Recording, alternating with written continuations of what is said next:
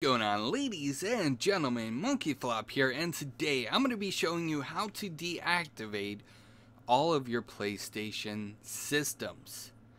That's right, I get this question from time to time, so I figured I'd go ahead and throw up a video tutorial on how to deactivate your PlayStation 4, PlayStation 3, and even the Vita with one click of a button. You can deactivate them all at once, or you can deactivate them individually, and I'll be showing you a step-by-step guide on how to do that. The link to get into your account management will be in the video description as well.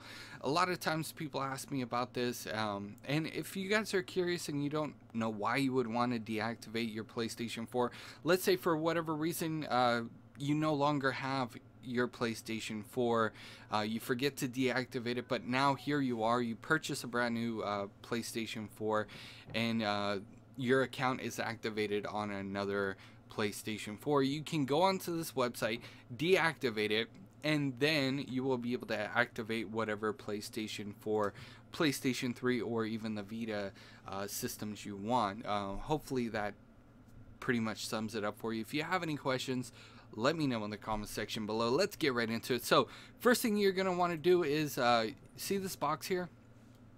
It's going to look a lot similar, a little bit different, but a lot similar to what we're seeing here. So what you're going to want to do is put in your sign-in ID. Your sign-in ID is usually your email address that you associate with your PlayStation Network account.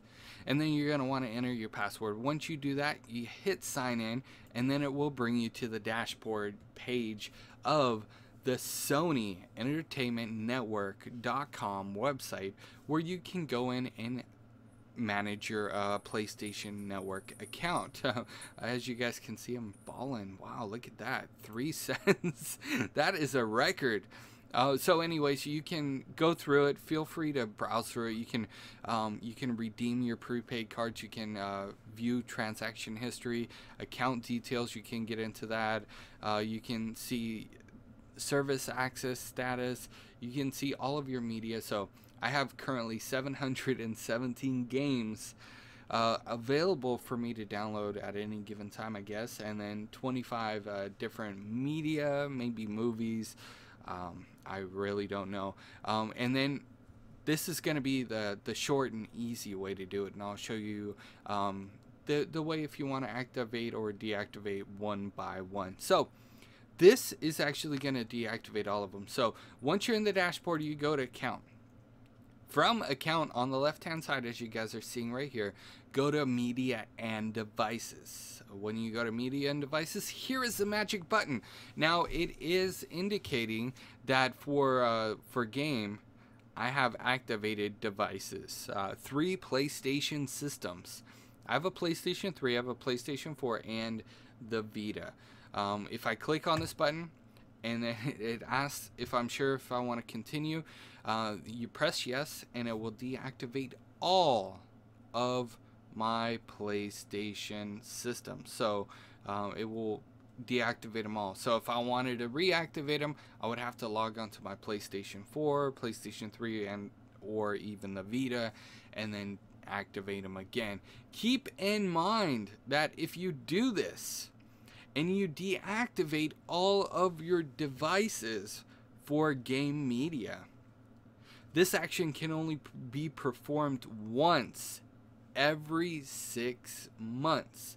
So be very careful with that. I'm actually not going to click yes because of the mere fact that you can only do it every 6 months. Now, there is a possibility if you call up Sony and for whatever reason you need to do it, you can call up Sony and they'll most likely make an exception with a long, you'll be on the phone for hours, dudes. I'm just telling you right away. If you need to do it more than every 6 months, and you need Sony to make an exception for you, that's always an option. You can call their 1-800 number and do it that way, but it's gonna take some negotiating on your part. And this will deactivate it. So if you deactivate your system, you will no longer be able to play downloaded content If you want to play downloaded content again, you'll have to go into account management and then the menu and devices. So let's go ahead and go back to dashboard, because I'm pretty sure I'll get this question, MonkeyFlop. Well, I don't want to deactivate all of my systems. How do I just deactivate one of my systems? So as you guys can see here, devices is in the dashboard. You can go into PlayStation systems and they will all be there. Let's say you're in the dashboard and you don't see this for whatever reason. You can go into devices. Once you go into devices, PlayStation systems, and there you guys go. I have the PlayStation 3, PlayStation Vita, and the PS4. I click on the PlayStation Vita.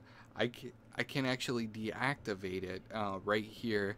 It's pretty cool because I can nickname my PlayStation Vita if I want under this, and I can even change the device type, which why would I do that? But nicknaming would be cool. My PS4, MonkeyFlop. Oh, I gotta press that. MonkeyFlop. I'm pressing all kinds of buttons. I don't even know why. All right, cool.